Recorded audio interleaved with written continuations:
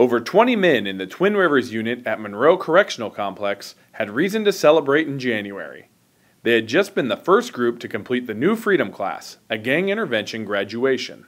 The Twin Rivers unit is known as a safe harbor, a place where those who have left gangs for whatever reason are able to go. Classification Counselor James Leffew welcomed guys with open arms.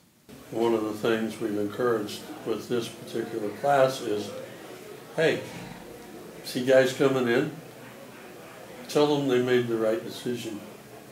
Give them that handshake. Leffew met with facilitators for 1 month before the class started to streamline the content they would teach. Classes then began in early October. Students had packets, homework, and most importantly, the class opened their minds to new ways of thinking. Programs and classes like New Freedom are important to the department in improving public safety because it supports people's ability to grow and change. James Long and Travis Robertson embody that philosophy. He was a North Sider. I used to be a South Sider. But we let go of that. We're here now, we're doing this class together. We got to let go of all the hate, and pain, and open yourself up. That's what we've done with each other. Long has been a Norteño since he was 13 and made the decision to leave around the time the class started.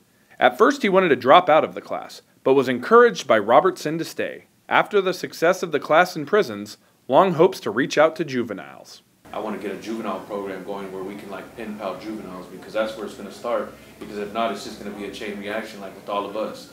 The goal for the second session of the class is to include some group therapy and include work on life skills.